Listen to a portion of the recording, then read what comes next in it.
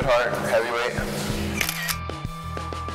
It's good, but there's still plenty of work to be done. You can't really dwell on that either way.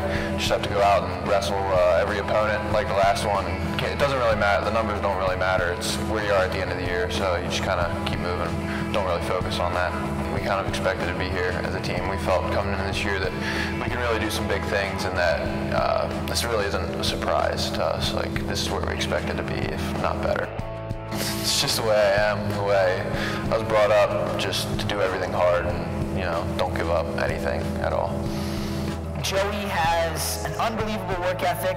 He has an unbelievable drive and passion for being the best, just the best that he can be at whatever he does. And so his work ethic over the last 2.5 years is paying off. I always say with Joey, he gets better every week because he's very coachable, he listens. Coach Schaefer's done an unbelievable job with him, developing his talent and giving him the techniques and tactics that he needs to be successful at heavyweight.